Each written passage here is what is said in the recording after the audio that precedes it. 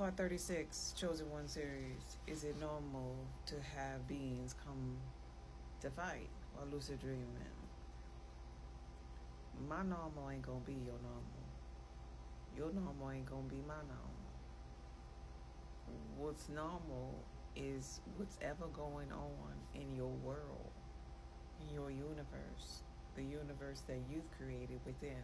That's gonna be the norm. Like, right? That's gonna be your battles to fight, and only yours.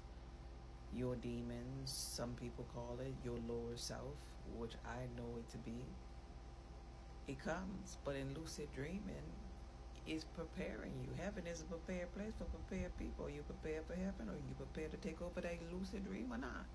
If it's lucid, come on, God. Put some order in there. Control it.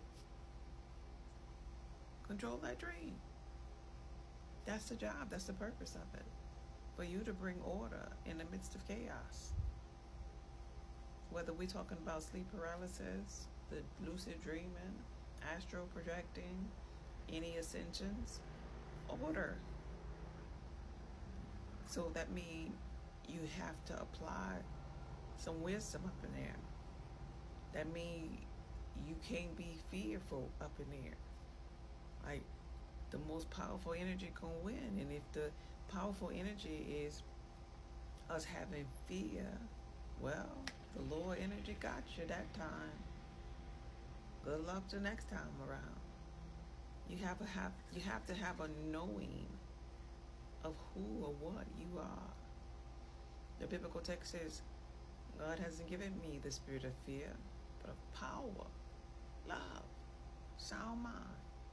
So is the mind sound enough to control the lucid dream or not?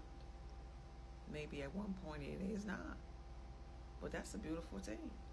Because gifts have to emerge from you in order to get to the place where it is.